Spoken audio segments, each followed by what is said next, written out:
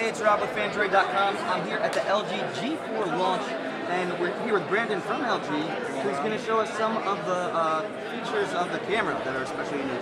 Absolutely. So what we're demoing here is the color spectrum sensor, our brand new sensor that's right here, right on the back of the LG G4.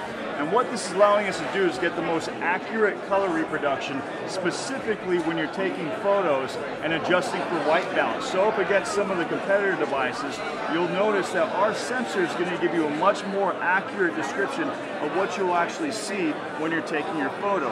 And this is the G4 with the sensor off. So now if we jump into my handset, this is all in auto mode, but I can go to manual mode here, and obviously you can see my white balance is off. This will give me the most accurate opportunity to get my white balance properly set up, and now I can go in and change my ISO to whatever it is that I want, change my shutter speed, and then once I have it the way I want it set up, I can even go in and change my focus to get a cool depth of field shot.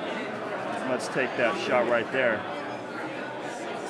So now I can get a good depth of field, I have full control, and the most accurate color reproduction that you can get on the LG G4 with the color spectrum sensor. Awesome. That's a real quick look at the color spectrum sensor on the LG G4, along with a host of other cool camera updates. But for more coverage on the LG G4, Phandroid.com.